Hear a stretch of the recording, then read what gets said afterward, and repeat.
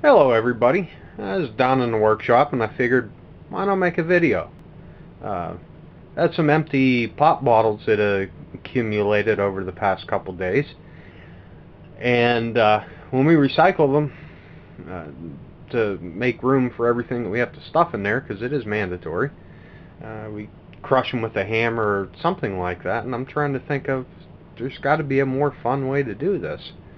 And I have an angry little compressor over there. Came out of a window air conditioning unit that was dead. And I figured, why not see how flat, or if it will, draw them down to. So I'm just going to knock them out of the way. These are empty, so there's, don't really want to suck any liquid into the compressor, but wasn't happy when I got it, and I had to, didn't have mineral oil. I actually put automatic transmission fluid in it because it was rattling pretty good, but not bad now.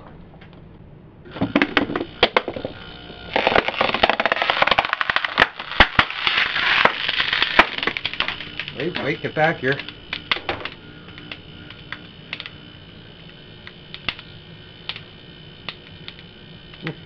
I guess that compressor does still have some power to it.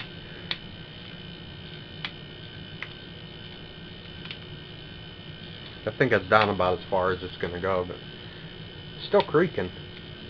I probably got leaks in the cap and everything, but because those really don't seal that well.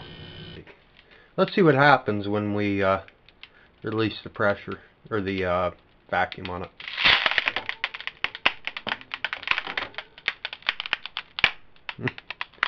That's kind of cool.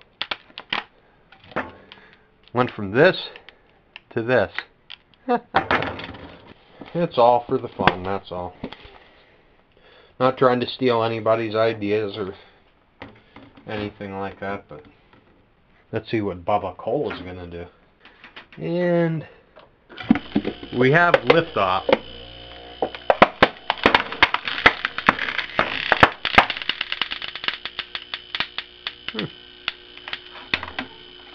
They kind of take on the same shape. Still looks cool.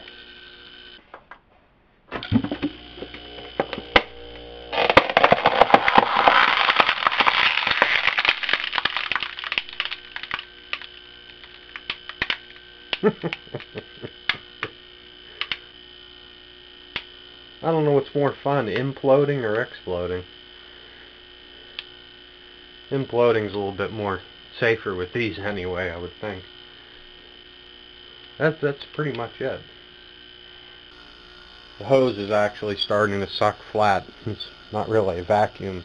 It's designed for vacuum anyway, but yeah, hope you enjoyed it, and catch you next time.